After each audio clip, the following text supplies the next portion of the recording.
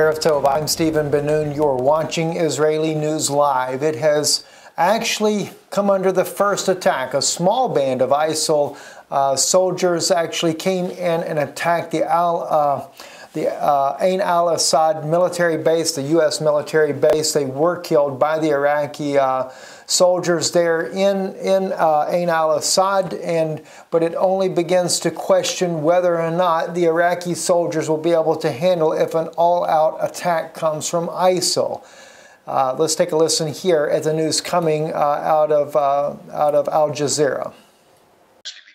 On midday on Thursday, according to Iraqi security forces, sleeper cells, that's what they're calling them, sleeper cells from ISIL activated themselves.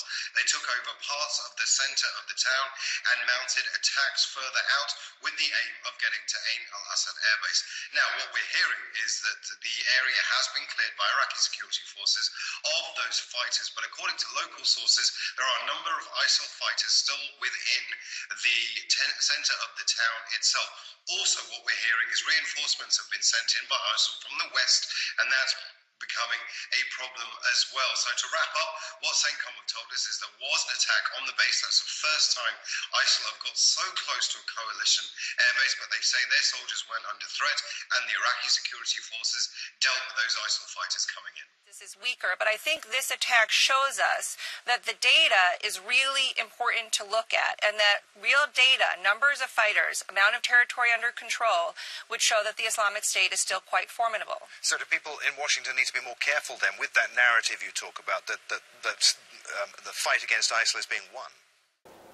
Another interesting point from Al Jazeera, as they made there too, is that the U.S. claims that they have done a lot of damage to the Islamic State, ISIL, but as the evidence actually shows, they've done very little damage in the bombing campaign that they have been doing with coalition forces. It says that only approximately 1% of ISIL's forces have been lost as a result of that. And if the body count is true, then they've only lost 10% of their military force as far as manpower, which they are constantly recruiting and getting more fighters in. There again, we also concerned about the fact that who created the ISIS group to begin with, known as ISIL now. Very interesting, because the U.S. fingerprints seem to be all over that as well, and one reason why the U.S. president may be slow to react in defense of the U.S. Marines there on the base in Ain Al Asad.